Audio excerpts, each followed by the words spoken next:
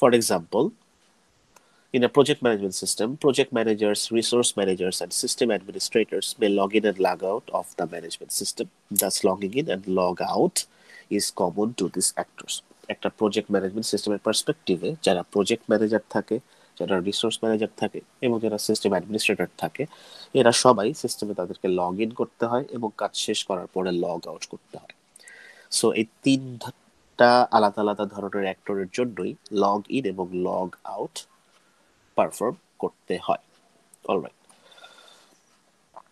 So আমরা আমাদের use case ডায়াগ্রামটাকে just এইটুকু স্টোরির পার্সপেক্টিভে এভাবে চিন্তা করতে পারি যে resource manager, project manager, system administrator তাদেরকে প্রত্যেকেই লগ ইন করে এবং লগ আউট করে থাকে।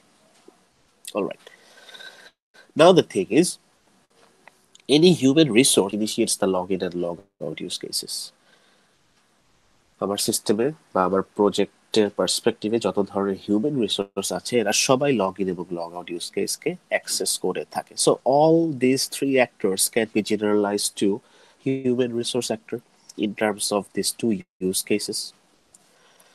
Just like this, আমরা এই project manager, resource manager, system administrator সবাই তো হিউম্যান রিসোর্স, রাইট? সো এদের প্রত্যেকেই কিন্তু একটা কমন অ্যানসেস্টারকে ইনহেরিট করতে পারে, যেটাকে আমরা বলতে পারি human resource. So human resource একটা অ্যাক্টর রাখা হলো, প্রজেক্ট ম্যানেজার হিউম্যান রিসোর্সকে ইনহেরিট করলো, রিসোর্স ম্যানেজারও হিউম্যান রিসোর্সকে ইনহেরিট করলো, সিস্টেম অ্যাডমিনিস্ট্রেটরও হিউম্যান রিসোর্সকে ইনহেরিট করলো। এই হিউম্যান রিসোর্স লগ ইন এবং লগ আউটের সাথে অ্যাসোসিয়েটেড থাকে। সো এটা মিন করছে system administrator, project manager, resource manager অবশ্যই লগ ইন এবং লগ আউটকে অ্যাক্সেস করতে পারবে থ্রু দিস ইনহেরিটেন্স। প্রত্যেকটা যে আলাদা আলাদা অ্যাক্টর আছে, system administrator, project manager, resource manager, এদের প্রত্যেকের আলাদা আলাদা রোল আছে প্রজেক্ট ম্যানেজমেন্ট সিস্টেমে। প্রত্যেকের জন্য কিছু স্পেশালাইজড ইউজ কেস আছে, যে ইউজ কেসগুলা প্রত্যেকটা আলাদা আলাদা অ্যাক্টরের জন্য নিজস্ব, বাট যে কমন কাজগুলা করতে হয় লগ ইন এবং লগ আউট, এই ইনহেরিটেন্সের থ্রুতে এই আলাদা আলাদা যে অ্যাক্টরগুলো আছে তারা কিন্তু এই সুবিধাটা পেল যে তারা লগ ইন এবং লগ আউট করে ফেলতে পারবে। So here all these three actors are specialized actors.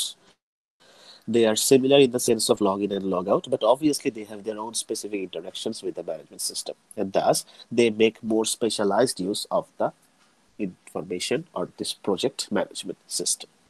So প্রত্যেকটা অ্যাক্টরের নিজস্ব কিছু স্পেশালাইজড ইন্টারাকশন থাকবে সিস্টেমের সাথে, বাট এই ইনহেরিটেন্সের থ্রুতে তাদেরকে যে কমন কাজটা করতে হয় লগ ইন এবং লগ আউট, অর্থাৎ যে কাজটা বিভিন্ন ধরনের অ্যাক্টরের মাঝে কমন, সো আলাদা আলাদা অ্যাক্টরকে সিমিলার কাজ করতে হচ্ছে, সো এই ইনহেরিটেন্সের থ্রুতে তারা কিন্তু এই সুবিধাটা পেতে পারে। সো প্রত্যেকটা অ্যাক্টর থেকে আলাদা আলাদা করে অ্যাসোসিয়েশন না দেখিয়ে আমরা এভাবে একটা কমন অ্যাক্টর রেখে তিনটা অ্যাক্টরকে দিয়ে তা সেই কমন অ্যাক্টরকে ইনহেরিট করার মাধ্যমে এই জিনিসটাকে আরো সিম্পলি ডায়াগ্রামে রিপ্রেজেন্ট করতে পারি। যে প্যারেন্ট থাকবে সেই প্যারেন্টটা লগ ইন এবং লগ আউটের সাথে অ্যাসোসিয়েটেড থাকবে। So this is how we can use the actor generalization relationship in use case diagram. Let's take a look at another example. Actor generalization can be used between actors when one actor is similar to another but has specific interactions in which it participates or initiates. So actor generalization আমরা কিছুক্ষণ আগে যে স্লাইডটাতে দেখলাম যে আরেকটা actor সাথে যখন একটা অ্যাক্টর সিমিলার থাকে কোনো না কোনো পার্সপেক্টিভ থেকে, সো সেই ক্ষেত্রে আমরা অ্যাক্টর জেনারেলাইজেশন ব্যবহার করতে পারি। বাট এই ক্ষেত্রে আরেকটা সিচুয়েশন থাকতে পারে যে প্রত্যেকটা অ্যাক্টরেরই স্পেসিফিক কিছু ইন্টারাকশন থাকে যেটাতে সে নিজে পার্টিসিপেট বা ইনিশিয়েট করে। Alright, so for example, in any e-commerce website, a customer has to log in order to buy a product. Without logging in, the customer acts just as a visitor and can view available items, see item details, but he or she has to log in into the website to place his or her order. So যে কোনো একটা e-commerce ওয়েবসাইটের perspective থেকে আমরা চিন্তা করতে পারি যে নর্মাল যে ভিজিটর থাকে সে লগ ইন করতে পারে, সে রেজিস্টার করতে পারে, সে আইটেমগুলাকে দেখতে পারে, আইটেমের লিস্ট দেখার সময় সে আইটেমের ডিটেলসও দেখতে পারে একটা পার্টিকুলার আইটেমের। বাট তাকে যদি আইটেমটা কিনতে হয়, অর্থাৎ অর্ডার প্লেস করতে হয়, অর্থাৎ তাকে যদি আইটেমটাকে কিনতে হয়, সেক্ষেত্রে অবশ্যই তাকে লগড ইউজার হতে হবে।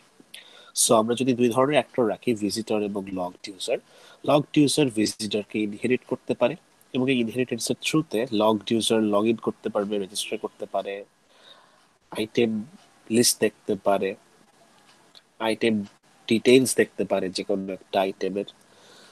বাট তাকে কিনতে হলে অবশ্যই তাকে লগড ইউজার হতে হবে। সো বাই আইটেম শুধুমাত্র অ্যাসোসিয়েটেড থাকবে লগড ইউজারের সাথে, অলরাইট, যেটা সি আইটেম ডিটেলস ইউজ কেসের সাথে এক্সটেন্ড রিলেশনশিপের সাথে দিয়ে কানেক্টেড।